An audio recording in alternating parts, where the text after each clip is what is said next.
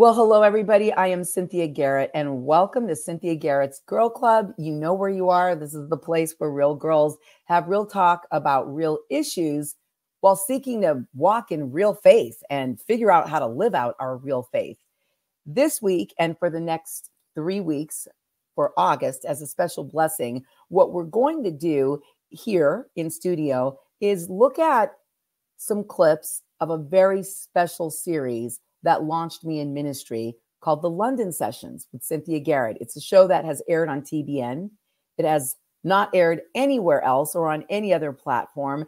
And if you like the excerpt that you're going to get sort of here, then you can go and watch the full 1-hour episodes of these shows at cynthiagarrett.org. If you just go to cynthiagarrett.org, you can find out how to get there, or just see the link in the description here. So for now, I hope this blesses you because I've been having real talk with real women for a long time. It's the thing that actually launched me in ministry. It's the cause of women that has actually made me care about what God's opinion is about our lives and about how we live our lives and about how we're thinking and about how bold we are or are not. I know for a fact that I was called to boldness. I know for a fact that I was called to wake up your boldness. So I hope you enjoy these conversations that are a part of the very first series in ministry, really, that I ever did. I call it ministry, but the funny thing is it's really, these were just the first conversations that I had publicly with the camera running that mirror the conversations that I have every day in my real life with men and women anywhere that I go. Because everywhere I go, I'm just me, and I'm always looking for God's point of view in the madness. Enjoy. Hello, everyone. My name is Cynthia Garrett, and welcome to the London Sessions. I am really blessed and honored to have a gentleman on today's show who is quite unlike any other.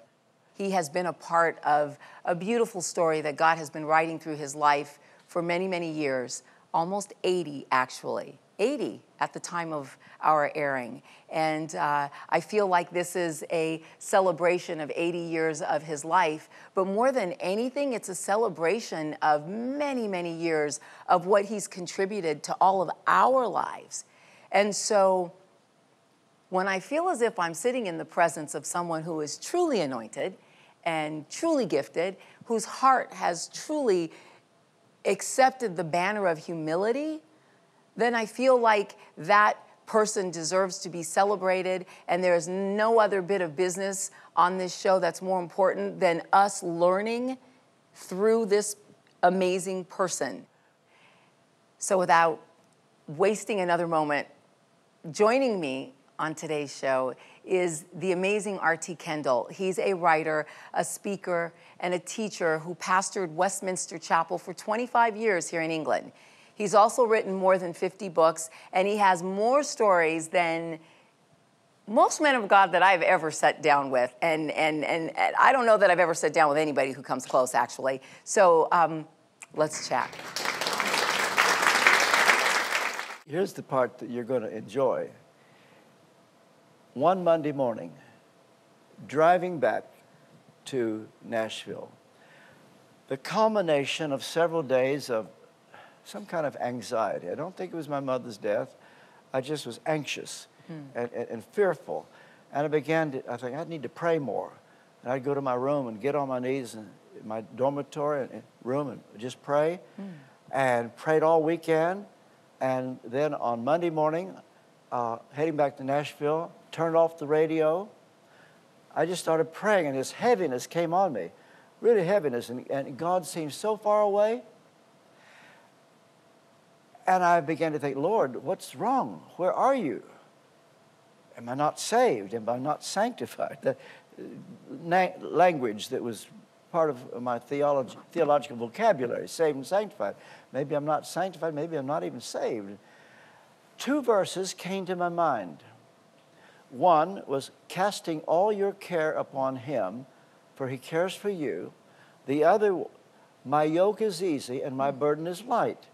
those two verses. And I thought, wonder why these verses are coming. I thought, Lord, help me to cast my care upon you. Then I can say my yoke is easy, my burden is light. But right now my yoke is so heavy. Please help me. All of a sudden, there was Jesus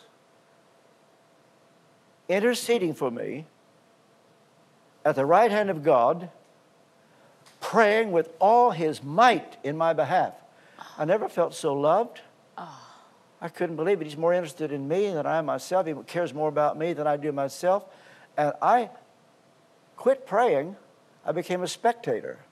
Oh, wow. And I just drove and watched. More real to me, Cynthia, than you are right now. Oh, my God. Yeah. I could hear him praying, and I felt so loved. It was as if, the best way I can put it, he saying to the Father, either let him in or I resign. Wow. It was like, and I thought, I'm amazed, I'm just driving. The next thing I remember, which would have been about an hour later, it's now about 7:45, coming through Smyrna, Tennessee, about 10 miles out of Nashville. I heard these words, Jesus saying to the Father, he wants it. The Father replied to Jesus, he can have it. And in that moment, I felt a warmth go into my chest like a liquid flame, zoop, zoop, in and out. I felt so clean. I felt such peace. It wasn't just the absence of fear. It wasn't just the absence of anxiety. There was a presence, peace, joy. And then, for about 30 seconds, there was the face of Jesus looking at me, languid eyes. I saw his face so tenderly, and then it was gone. And here I'm at Trevecca. I get out of the car, go to my room, shave, and at 8 o'clock, I'm in a classroom, and I was sitting there thinking, what was that? Whatever was that? And that afternoon, one of my closest friends who roomed next door came running across the campus, came to see me in my room. He said, RT, what's happened to you? I said, I don't know. Something has happened. He said, oh, I can tell. He said he saw a glow over my head across the campus. And he said, what is it? I said, I only know one thing. He said, what's that? I'm saved. Well, of course you're saved. What do you mean, saved? I said, Bill, his name was Bill Kearns. I'm eternally saved. What do you mean eternally saved? I cannot be lost. Don't say that. I said, I will go to heaven when I die, no matter what happens between now and then. I've been to heaven, I'm going back. It was that real. He said, well, you'll change your mind on that one. I said, I bet I don't.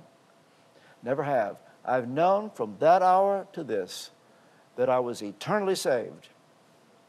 There's a Greek word called plerothoria, full assurance of salvation. And John Wesley talks about it. I knew I was saved. And it changed my theology. I became a Calvinist by sundown that day. I was brought up to believe you can lose your salvation. And I tell you right now, it's an awful thing to fear that if you do something wrong, you're going to go to hell. I was brought up very strictly. All that day, October 31st, 1955, all I could think of all day long is, I'm not going to go to hell. Wow. I'm not going to go to hell. I'm going to go to heaven. And I knew I was saved. And by the end of the day, I began to see the sovereignty of God.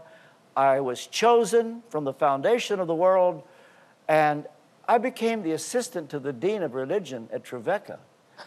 And he said, what's this that's happened to you? I said, well, it's changed the way I think.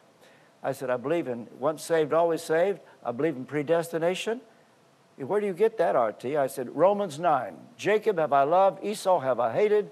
God said to Moses, I will have mercy on whom I will have mercy. I will be gracious to whom I will be gracious. He said, RT, you're going off into Calvinism. I said, what's that? He said, well, we don't believe that. I said, then we are wrong. That's right. And he said, well, RT, don't leave the church. I said, I didn't say anything about leaving the church. I'm just telling you what the Bible says. I said, well, you tell me what it means. He said, give me some time on that. He always respected me. He never crossed over to become a Calvinist like me, but he respected me, and I respected him. He's now in heaven. But those are the days when my theology changed. What about the grace doctrine? Because you mentioned, once saved, always saved. And then I know there's all this talk, well, the grace doctrine. And so what do you believe about that? Because I'm sure God has given you some revelation on this. You see, he said you're going off into Calvinism. I never read a line of John Calvin. The nearest I ever came to read anything that could be called Calvinistic would be Jonathan Edwards' sermon, Sinners in the Hands of an Angry God. You had to read it in high school literature, and he's a Calvinist. And then we all sang Amazing Grace, right? How sweet the sound, in my church. And I could never figure out how my old Nazarenes would say that Calvinism was born in the pit of hell, and we'd sing John Newton's Amazing Grace because he was a Calvinist. And then I began to realize the Pilgrim Fathers that came over across the Atlantic, they were Calvinists. And I thought, could it be that God just takes this Nazarene out of kind of the fringe edge of historic Christian thinking and put me right in the center of the mainstream? Because what I saw without reading anything except the Bible was what Baptists, Presbyterians, Lutherans believed. And I saw it just really from reading the Bible, Holy Spirit. But here's an odd thing. I began to meet some real Calvinists, and they were fascinated by me, except they had one problem, that they believed that the gifts of the Spirit and anything supernatural ceased in the early church. They don't know when. Some say 70 AD, some say 95 AD when John the last apostle died, some say 325 or 400 when Athanasius formed the canon, but that doesn't happen today. Well, then I have a question real quickly, teacher. If they don't believe that happened, then how did Jesus appear to you on that highway? Well, that was the problem. Yeah, they didn't know how to cope with that. That's what I said to them. They said, well, what you're describing, that doesn't happen today. Well, I said, it happened to me. Well, no, that can't. I said, look, what I believe is what you believe. I was taught it directly. Now, if I'd been led to some strange teaching to deny the Trinity or the deity of Jesus, then you have a right to say that wasn't God. Right. I believe what you do without having read any of your books. Hallelujah. You explain that. Right. They said, well, we won't talk about it. And it was an embarrassment to them. They were proud to have this ex-Nazarene believing what they did. But how I came to it contradicted their epistemology, way of knowing. I managed to get through it, and they didn't know what to make of it. Why do we always want to put God in a box? We don't like a God who is in control. We don't like a God who can do anything he wants, whenever he wants. We far are more comfortable if he doesn't do much today in the way of powerful things, and that way we're at ease. And we can live in our comfort zone. But you see, in order to have, this is my view. It's my son's view, too, and mine, and my husband's. So well, in order to have an anointing of the Holy Spirit, this is what I believe, you've got to be outside your comfort zone, and then after a while, what is outside your comfort zone becomes your comfort zone, and you got to go out again. And so the idea of being changed from glory to glory is also being put outside your comfort zone to another realm outside your comfort zone. So until we get to heaven, we'll always be being challenged. Swallow our pride, forget your reputation. Don't choose your friends on the basis of what they can do for you, but just go where the anointing is, and he'll look after you. Yes, he will. Yes, he will. Thank you for watching. It's been an extraordinary time here on the London Sessions. I'm so blessed and grateful, and we'll see you next time.